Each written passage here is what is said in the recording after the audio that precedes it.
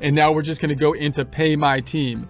Now, processing the payroll can be a little bit complicated in a practice problem, depending on what the date you're working in is, because it's kind of hard to work in the past and in the future with the payroll, because typically payroll is set up to be working in real time in the current time. So if you're working this problem far into the future or something like that, and you want to test out the payroll, you might have to be somewhere in the range of when you're working the problem in order to be able to practice with the payroll. That said, we're pretty close here, so we should be okay. So we've got the balance that's going to be coming out of the checking account. Here's the balance. We got the pay period, and we're talking 1/1 to 1/31 because we're talking a full month. We're saying that we're paying people monthly. The pay date happens to be the same day as the end of the pay period. That's not always the case. It might be for some people that oftentimes, and actually, that you might have the pay period end on the 31st, and you might then have a couple days before you actually process the checks to make sure that you can get everything processed. But we have it on the same day for our practice problem here. And then down below, the people we're paying, we had Adam that we set up as a salaried employee, and Erica Smith. So salaried employee, I think we set like $55,000 a year, which comes out to $4,583. Let's just double check that. If I pull up the trusty calculator. Calculator, where are you?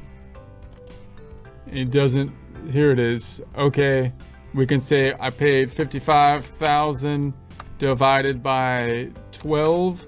There's where that number comes from. And then Erica, we need to put in the hours in order to process the check here, which we could do in this outer field.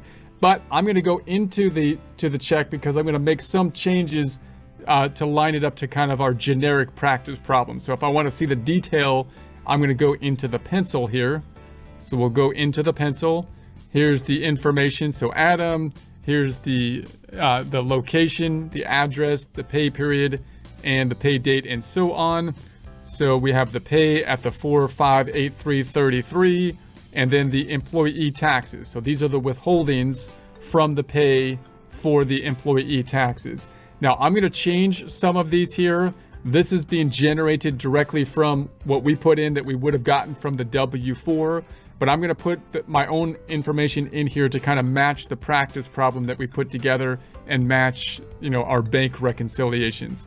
So I'll give just a quick recap on how this would work. The federal income tax is not our federal income tax as the business. We pay taxes too as the business owner, but this is the employee's federal income tax that they would pay, that's going to be reflected on their Form 1040 that we are withholding from them. The federal income tax is quite complex due to the progressive tax systems and all the different deductions and whatnot. That's one of the primary reasons you pay for payroll, because you have to get the information from the W-4 and then go through this complex calculation to get the federal income tax, which is useful to have a computer to do oftentimes, although you could look it up on a table. So, but I'm going to just type, so I'm just going to make up the number here at 720 to match the practice problem.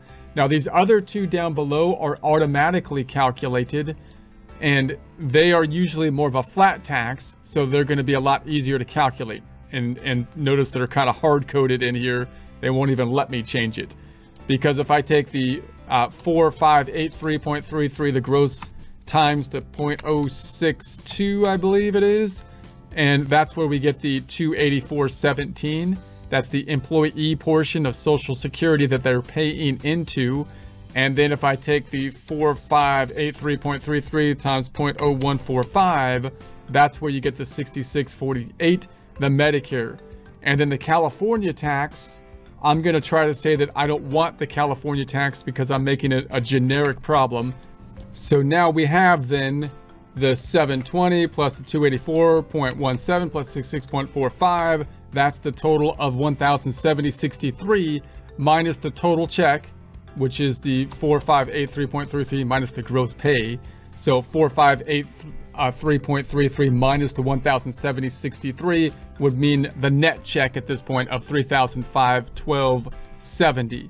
And then we've got the employer taxes. These are the taxes that we're going to match on our side. and that's going to be the Social Security. So we're paying over and above. We're basically paying taxes not on our income, but on an expense, the amount that we're paying the employees. Of that 284.17, the 66.46, it's designed, or it was designed, to look kind of like a retirement kind of setup, right? They put money in and we kind of like match it down below. Now, normally you would have another one that we turned off, which was the FUTA, Federal Unemployment Tax Act, but it's usually fairly small and it has a fairly low cap. So we took that out, and that would be the federal taxes, and that one is only on the employer side, not something that's being taken out of the employee wages. And then again, if you had any state taxes, you could see the California income tax here if that was applicable, but we're going to make it generic. And then if you had any non-required withholdings, voluntary withholdings, they like benefits, they would be up in here as well. So that's going to be the general idea. What's this going to do when we actually record it? It's going to record a paycheck. The paycheck is going to decrease cash by what we calculated here, the $3,512.70, and then it's going to increase an expense of the $4,583.33, because this is what they actually earned, even though they're only going to get the check for that $3,512. And then the difference is going to have to go to a payable. So we're going to have a payable for everything that was withheld, this $1,070.63 that we're going to have to pay to the government, because that's why we took it from the employees or never gave it to them, even though in theory they earned it. And then we've got the Social Security, which is also going to increase another expense account, which might be payroll tax expense or combined into the same payroll expense. And the other side of that is also going to go to a liability, so that we have to pay our portion of taxes on the employee wages. This is the transaction that would happen on an employee by employee basis. And we can think about the same transaction happening in aggregate, as if all employees were like one employee filing or processing payroll for one time frame. So let's save this one. I think this one looks good. I'm going to say, okay, let's save that.